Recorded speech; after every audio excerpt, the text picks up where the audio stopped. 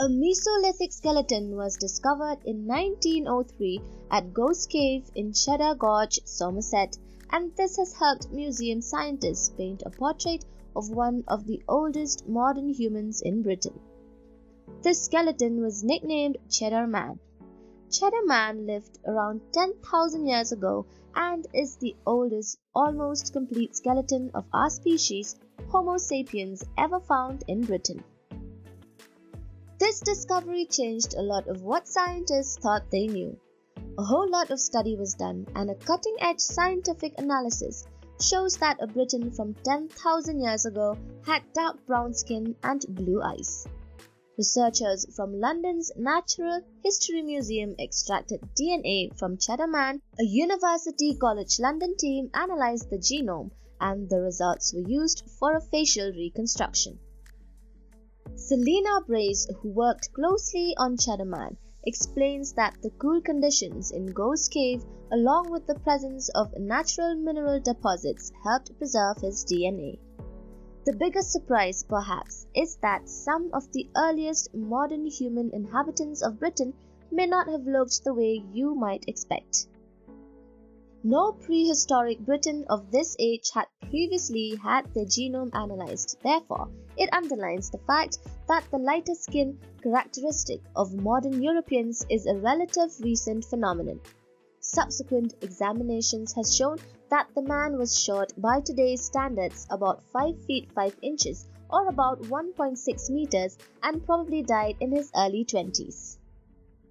Scientists say he is just one person, but also indicative of the population of Europe at the time.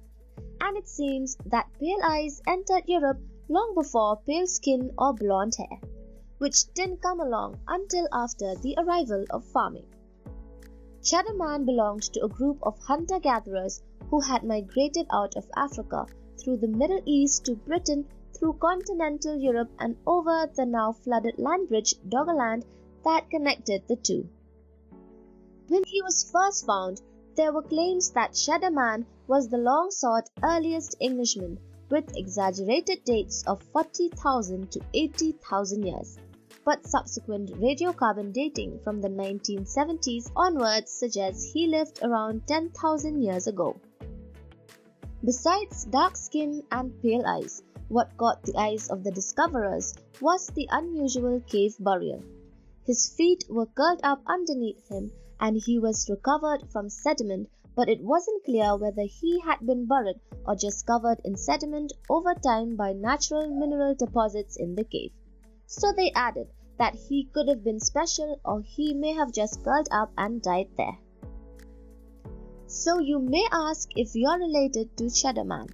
Well, modern-day British people share approximately 10% of their genetic ancestry with the European population to which Cheddar Man belonged, but they aren't direct descendants. Current thinking is that the Mesolithic population that Cheddar Man belonged to was mostly replaced by the farmers that migrated into Britain later. Another question that you may ask is, how did they determine the skin color? The answer, according to the researchers, is they were able to extract enough information from Cheddar Man's DNA to run it through a forensic tool that predicts differences in the level of skin pigmentation in modern world populations.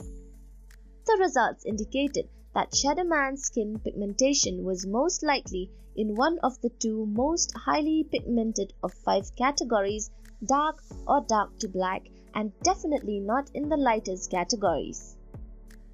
According to the researchers, they say that this discovery reminds us that we can't make assumptions about what people looked like in the past based on what people look like in the present, and that the pairings of features we are used to seeing today aren't something that's fixed.